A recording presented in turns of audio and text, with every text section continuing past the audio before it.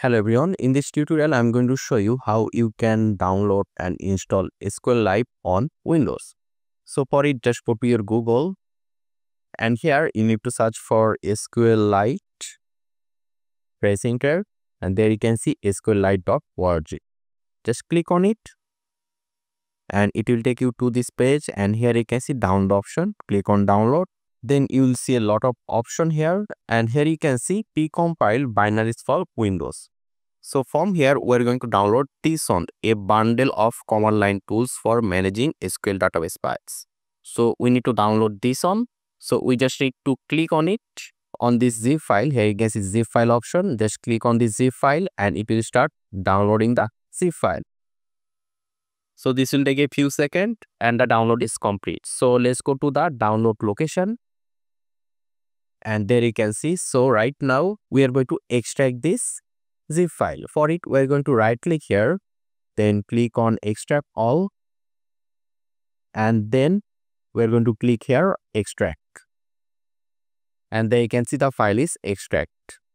So right now we're going to rename this. Just right click here again, and here you can see a rename option here. Click on rename, and we're going to give it a simple name. After that, we need to cut this folder from here, and we need to put this folder inside the local disk C over here directly. Just paste it in the local disk C directly, and there you go. Then just go inside the folder.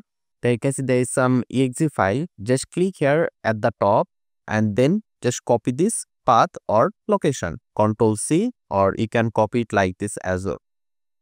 Then let me just minimize those, and we're going to go to our Windows search option, and we need to set the SQLite to the environment of our desktop. So here we need to search for environment. Here you can see edit the system environment variables.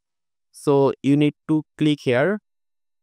So something like this will pop up, and here you can see in the advanced section we have this environment variable. Click on it.